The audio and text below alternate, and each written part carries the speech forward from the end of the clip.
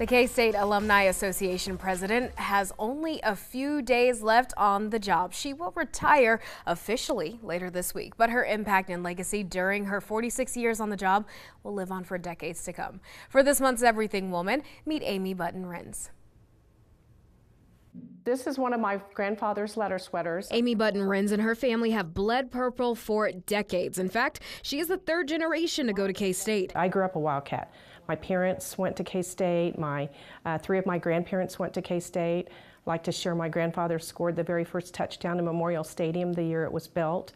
But I'm a Wildcat and always have been. Let me tell you, it didn't stop at Amy. Her kids and grandkids are Wildcats, and it's safe to say at least one of them will be in Manhattan for college too. This is our son and his wife, and they're both K-State graduates. Amy's name might sound familiar if you're involved with the university. She is the president and CEO of the K-State Alumni Association. She has made a difference in so many ways. She started working for the association on June 1st, 1977. As the years went on, she didn't want to leave. For a time, she served as vice president before becoming interim president when her predecessor was leaving. While they searched for a replacement, she thought, why don't I try for the role? Because I'd worked here for, over 20 years, it was not something I was counting on, but I was very excited when they named me permanently as the president and CEO. In 1994, she made history for the school's Alumni Association. I was the first female, and it was in the Big 8, and then obviously in the Big 12, and I belong to a professional organization called the Council for Alumni and Association Executives. It's about 100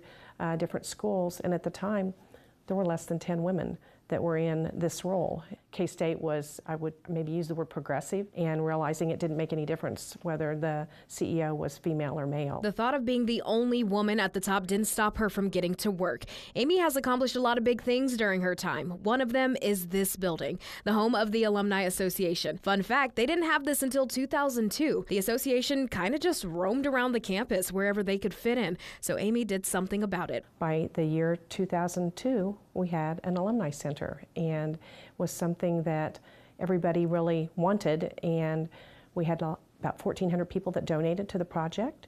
So it wasn't one of those projects where you had a lead gift, and I think that the fact that that many K-Staters really believed in what we wanted to do was extremely rewarding. What about the students? She says making lasting relationships for the university starts with the kids, getting to them early, not once they have already graduated. One thing she thought the school needed, student ambassadors. We elected a male and a female, and the students voted on it. That started in 1977. These ambassadors, one male and one female, are voted on by students. They spend a year traveling with the association and talking to potential students and alumni. Our second two were Sue Livingston and Mitch Holthus, the voice of the Chiefs. Her time here has been spent making the university better, not just because she's alumni president, but because she cares so much for the university and every single Wildcat. Why end it at 46? Why not hit to 50?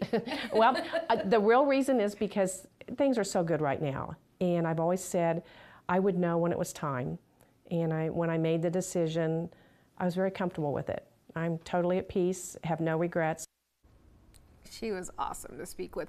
46 years. Could you In one imagine spot, all of the stories that she has to share? the people she knows, all the purple clothing she has. Yes, she has a lot of purple, let me say that. A lot of memorabilia. And another thing, she was naming all the people that she gets to work with every day, the president, the directors, and all of that. And when she was saying it, I'm like, wow, you are a boss, girl boss, Yeah. as the kids would call them now. But she is great, doing some great stuff for sure over there. Now, Amy is not staying away from her Wildcats. While she will officially retire, she says she will make sure she volunteers for the university, attend games, and she will also get to spend some time with her family as well. Oh, that's good. Yes. And if you know somebody you think isn't Everything Woman, please let us know. All you've got to do is go to ksnt.com and then nominate them there. And we feature these stories on the last Tuesday of each